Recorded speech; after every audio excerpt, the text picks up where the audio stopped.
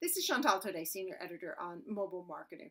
I think it's interesting to see UNICEF team up with Line for this fundraising effort. I think we're seeing that that nonprofits in general are really um, paying a lot of attention to mobile and trying to figure out how to to leverage mobile to drive fundraising.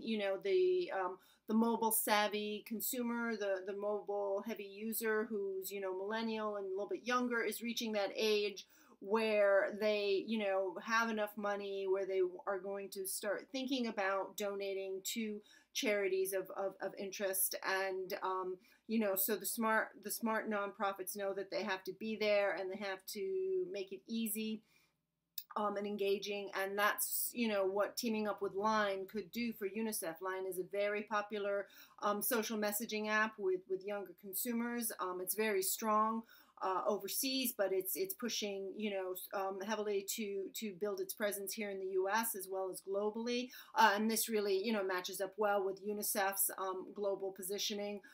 So it could be a a powerful combination.